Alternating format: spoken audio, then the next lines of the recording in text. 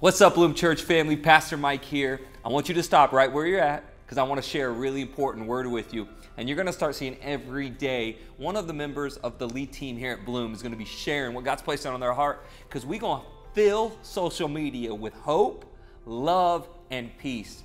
And I've been praying about what's going on and kind of what God is trying to get us to gather from this and what we can learn.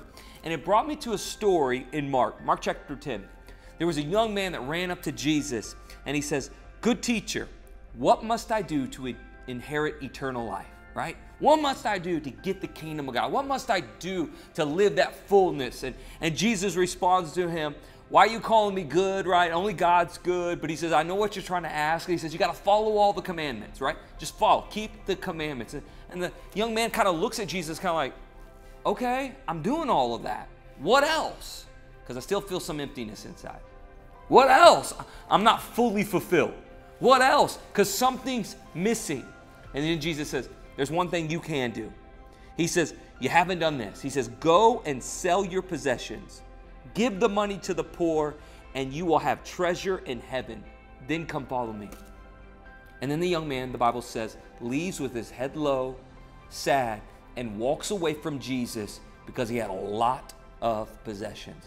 He wasn't able to do it. And I look at that story, and a lot of times we'll read that story and we think Jesus is talking about money, right? Because later on the disciples go, dude, who can get the kingdom of God, right, if a rich man can't enter, if it's difficult for a rich man? How is that possible, Jesus? You're making a statement here that seems so impossible. And then Jesus says, humanly speaking, it is impossible. But not with God. Everything is possible with God. And what Jesus is trying to do is get the disciples to understand something really important. He's teaching to the leaders of the church. He's teaching to who will be the leaders of our faith. He's teaching to what this concept, these disciples that need to have, that's going to trickle down to even us 2,000 years later. He's trying to get us to understand a very important concept here. Just 2 chapters earlier, the disciples were trying to cast out a demon in a young boy. And they go, Jesus, we weren't able to do it. And Jesus prays, and the demon goes, and they go, Jesus, how were you able to do it? He goes, for a miracle like that, you need to have praying and fasting.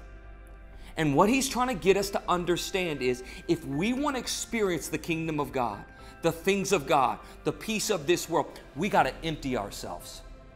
We got to surrender ourselves. We got to get to this place. Less of me, more of him.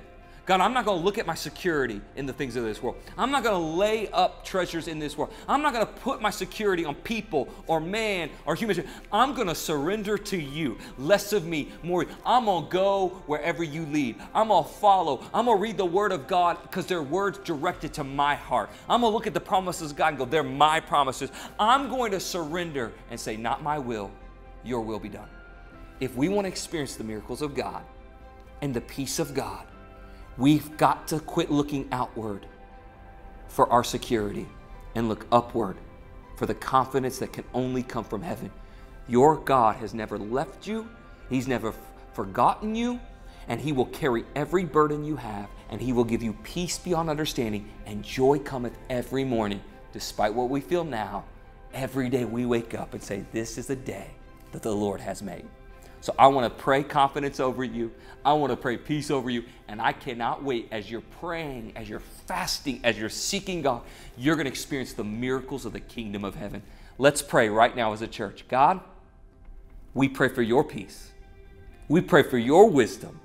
We pray for your discernment. And we say, not my will, your will be done. Less of me, more of you. We position our hearts and our minds in a posture of surrender. In the powerful name of Jesus, we pray. Amen. Church, I love you. Can't wait to see you this weekend online. Pray God's peace.